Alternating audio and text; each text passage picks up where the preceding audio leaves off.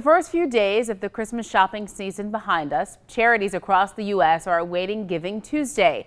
It's a day where people are encouraged to donate to their favorite nonprofit organizations.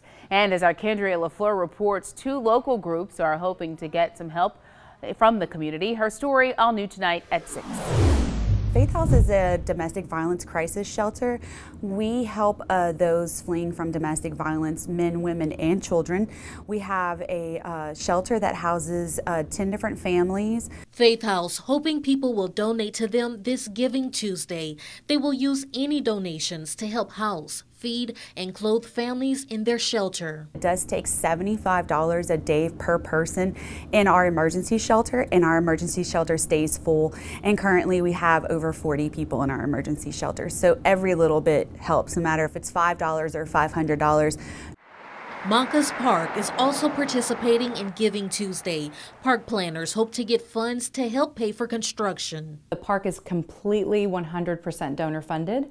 The city bought the property, so it was paid for with tax dollars, but everything that's going on with construction is completely private donation. So that's one of the reasons why Giving Tuesday is so important to us. Right now, the first phase of construction is underway, with crews building walking paths, a pond, and a kayak launch.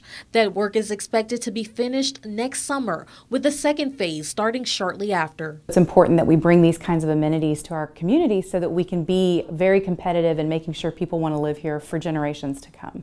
In Lafayette, Kendria LaFleur, KATC TV3. For more information on those groups and of added note, Faith House is one of the beneficiaries of the Home for the Holidays project. You can buy your ticket and learn more at katc.com.